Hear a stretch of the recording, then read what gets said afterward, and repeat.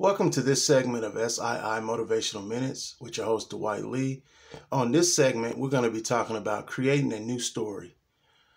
If you're stuck right now in any area of your life, the reason that you are stuck is because the story that you keep telling yourself. So basically, there's the undesired result and then there's the desired result. But you continue to tell yourself the old story. You may make mention of, hey, I want this promotion at this job, or I want to get a new car, or I want to buy a home. But then you come right back and you tell yourself that, oh, my credit is not where I need it to be. I don't have the down payment, this, that, and the other. Instead of you going to look at a home that you really like and then initiating the process to see where you're at in the process, so you find out what right steps to take that will actually get you the home.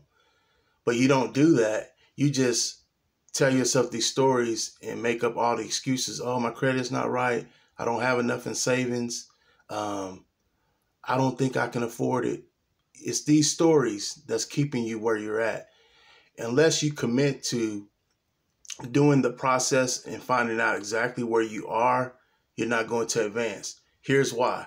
Because your inner conversation is going on all day, every day, 7 days a week, 365 days a year. So if you continue to say the same information to yourself over and over again, and expect a different result, that's fulfilling the definition of insanity.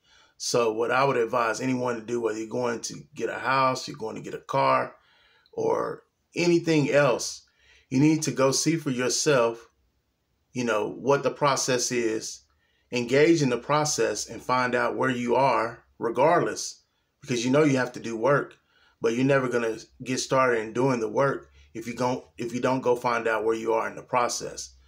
And then the most important piece, even above the physical action, is the story that you're telling yourself. You are going to have to tell yourself a new story. Okay? You're going to have to let go of any benefits that you think that being in your current condition is giving you, because it's a false payoff. You're not receiving any benefits being in the condition, the situation, and the circumstance that you're in. It's your mind, your brain is playing tricks on you. So what you need to do is you need to step out of your situation and become the observer. And then you need to go initiate these processes of getting a car, of getting a home, or trying to date, because no one's just going to come to your house. Besides the mailman, or maybe someone that's doing like lawn care. But you're going to have to get out, mix and mingle, get the processes started and see where you're at so you can make adjustments. You can figure out what's the next right move, so on and so forth.